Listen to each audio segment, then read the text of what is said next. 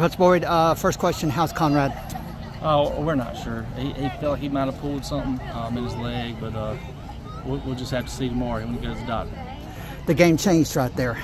Just what things did you see? You had to put in a new quarterback and just... Oh, I mean, we practiced for that situation that happened last year in the state championship, and everybody stepped up, and that's what we got to know. We got to learn, and everybody's got to get that much better. But we had to lead. Might have played a little too conservative at times. Your running game.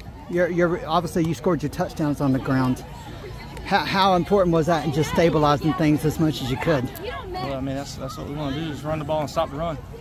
So, that opens up a lot of our passing attack if we can run the ball. So, we kind of backed away from it a little bit there towards the end, being aggressive. But we were able to run the ball early, and that helps set up things through our offense. Well, just how did the team react? How did you guys pull together after Conrad went out?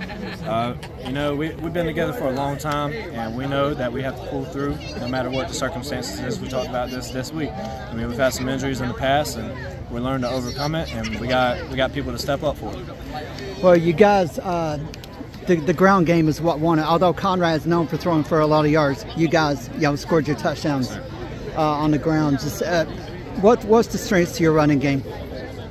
Just having our line, just trusting our line and trusting the holes and just having great vision, honestly. I mean, in practice, we practice vision a lot, practicing each holes to go through. I mean, we do a lot of running in practice, and that's really it. I mean, we just have good vision, balance. We work out our legs. Well, Coach, the game changed when Balder got hurt. Just talk about the push y'all made at the end. Yeah, well, I thought our defense was getting better before he got hurt. And of course, when he gets hurt, it limits what they could do a little bit. So we were able to pin our ears back a little bit. But they still got a lot of great players, and they're well coached. And it was a good ball game. I wish we'd have performed a little better offensively in the first half, so we could limit possessions a little bit and maybe them not get to 20 points. But I was really proud of how our boys responded and how they battled, and we're a young team. So these type of battles are good for our growth, and you got to take this as a, I'm not big on moral victories, but, you play your best. No, we didn't. We turned it over, had some bad timely penalties, special teams, we had some bad snaps and such, and, but we'll get better. And that's, I'm proud of how we responded.